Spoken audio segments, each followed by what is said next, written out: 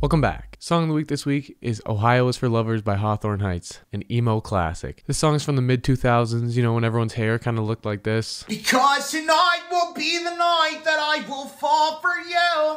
Even though this song came out in 2004, I only heard it 18 years later because of a TikTok. And I can't make it on my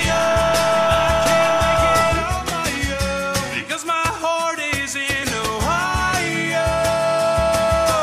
Song's a real mid-2000s nostalgia type beat, so go check it out. I think it's time we bring, you know, this hairstyle back.